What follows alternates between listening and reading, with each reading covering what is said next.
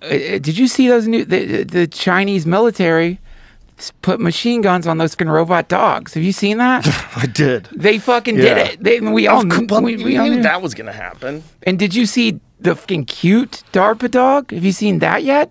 No, dude.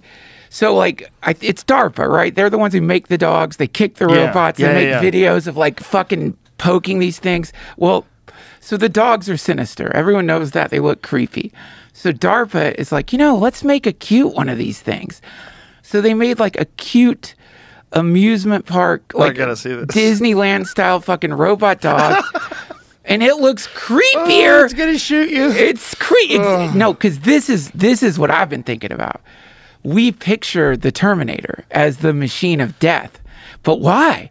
What is like more dangerous than an adorable kid? What if I can make an android toddler, looks exactly like a toddler, send that toddler out in the battlefield, everyone's going to stop firing. Why is there a fucking kid out here? Right? And the kid's killing everybody. And they're like, go get that kid. And it just fucking punches right through your heart.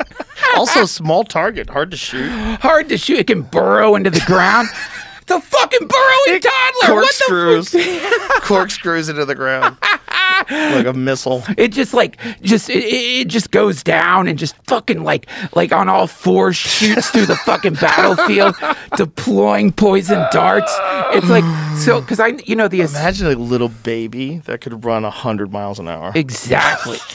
Because that's the future of war, man. It's like, why make something that looks scary? This is the cute one? No, this is the fucking... No, this isn't the cute one. That ain't cute. No. Boy, it's creepy. Look at how it's like it's moving its mouth. Yeah. What is it doing with its mouth? Is it going to bite you? I wonder if it could bite you. It's just cursing. There's got to be one that could bite you, right? Well, of course. Why not?